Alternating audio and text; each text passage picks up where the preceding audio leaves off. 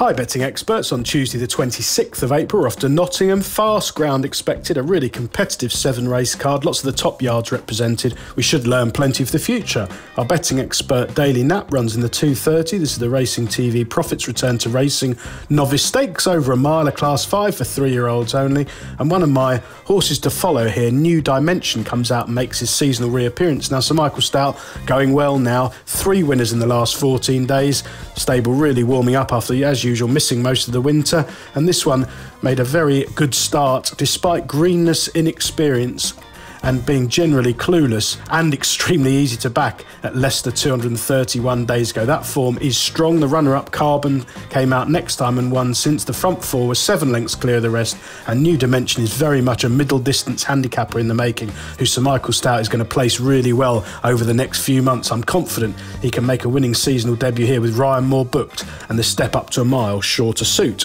Best of luck on Tuesday, betting experts.